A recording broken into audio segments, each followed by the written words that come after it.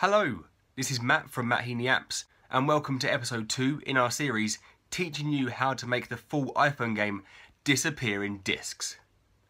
In this episode, we're going to jump into Xcode and we're going to fully set up the project.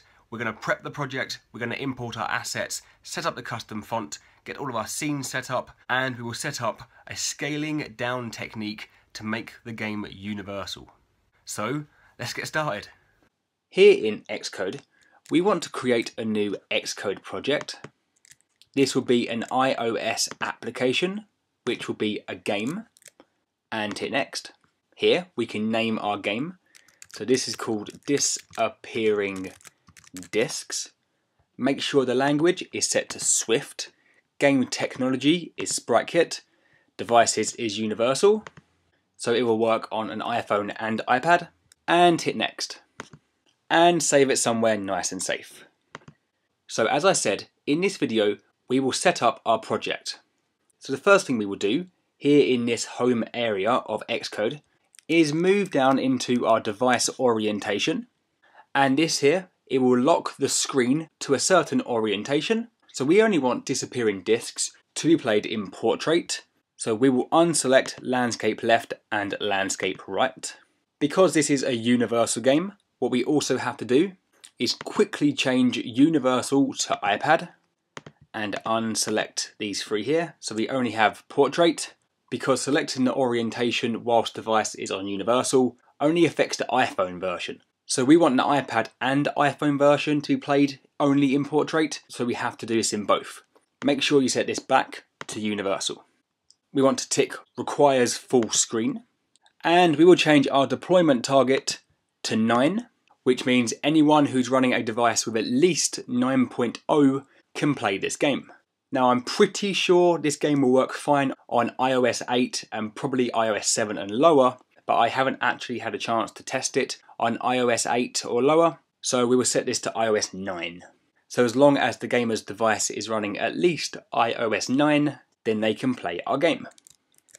So now we have our device orientation and our iOS target set up, we now need our assets. If you haven't yet got the assets for disappearing disks, I explain how you can get those in part 1 of this series, so make sure you check that out for all the information. And then all we're going to do is simply find the assets, select them all, and drag them into Xcode. Make sure this box here is ticked that says copy items if needed, because this will make a copy of the assets in the projects folder, so if you move your images or your graphics or your sound effects, it won't mess up your entire project. And hit finish. You will now see all the assets over here on the left. We have 3 sound effects, a background, 4 different discs, a blue one, a red one, a white one, and a yellow one, and a custom font. Now, most of these assets are now ready to be used in the game, so we can now use the images and the sound effects in the game. The custom font, however, is a little bit different, because we have to set this up in the project so we can use it in our game. So to set this custom font up, there's 2 stages we have to work through. So let's jump back into the home area of Xcode, this here.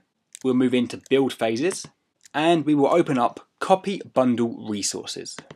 And here, all we have to do is make sure our custom font is on this list. So mine is here. Usually it will be here, but if it's not here, hit the plus symbol and simply add it to this list. Because if it's not on this list, the custom font will not work. Okay, so simply make sure it is on this list. That's stage 1 done, nice and quick, nice and easy.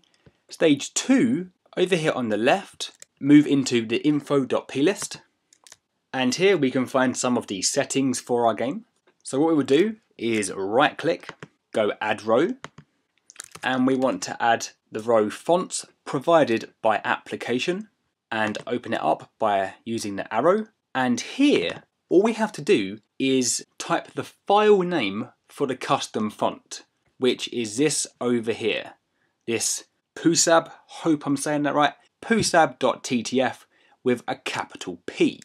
So, pusab.ttf.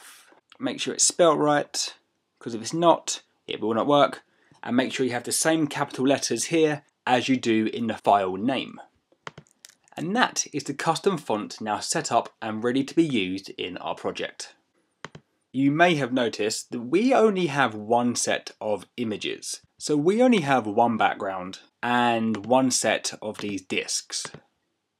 But we want this game to be universal. We want this game to work on every single screen size, from the iPhone with the 3.5-inch screen all the way up to the iPad Pro and whatever other screen sizes they have in the future if you're watching this in a couple of years.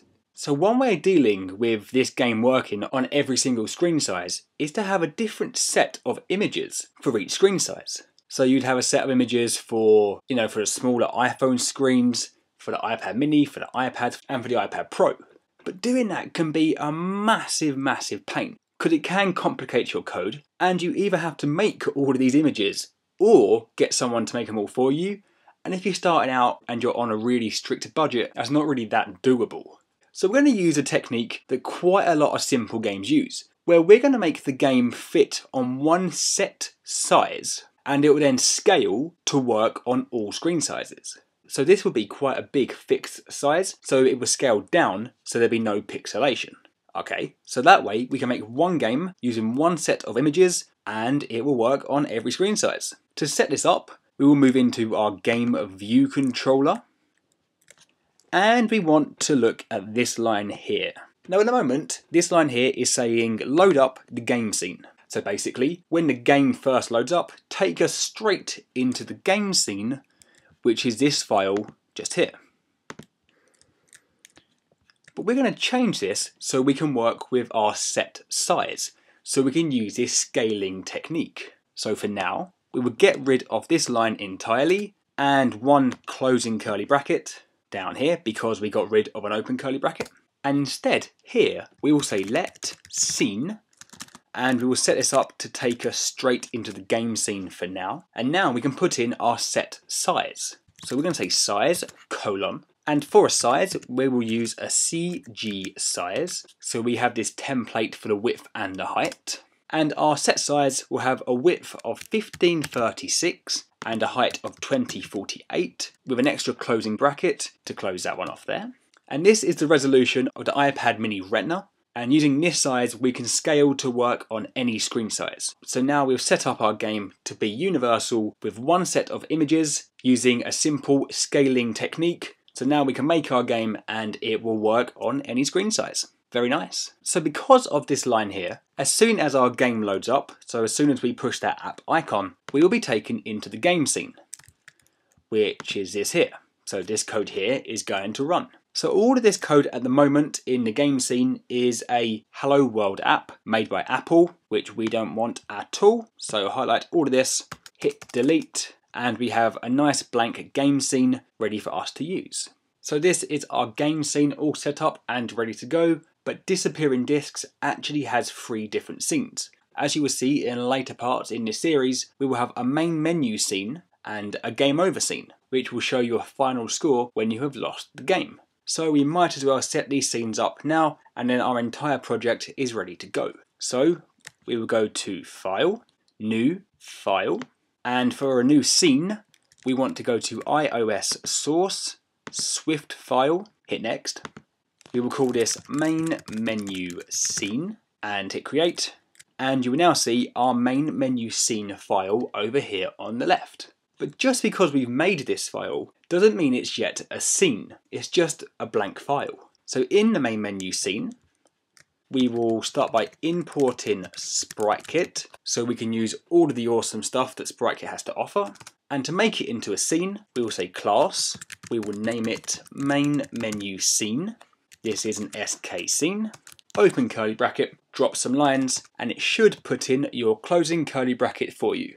So this is our main menu scene now set up. We just need one more, so let's repeat the entire process with File, New, File, iOS Source, Swift File, Next. We will call this one Game Over Scene, hit Create, move into the Game Over scene.